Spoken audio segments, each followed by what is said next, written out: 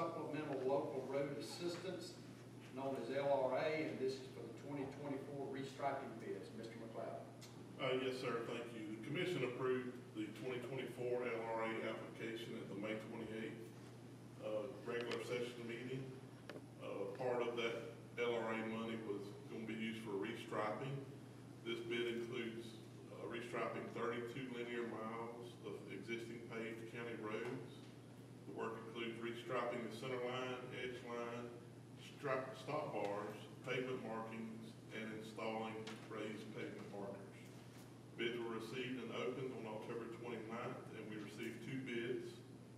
Peak Pavement Marking, LLC, $111,223.17,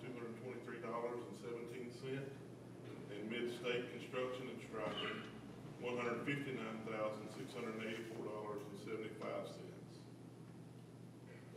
Any questions for Mr. McLeod? Okay, hearing none, I'll entertain a motion. Mr. Chairman, I move we approve Peak Paving as the low bidder and authorize to sign the contract. Okay, we have a motion to approve Peak Paving as the low bidder and authorize the chairman to sign the contract. Are there any other, do I have a second? Second. Have a second. Any discussion?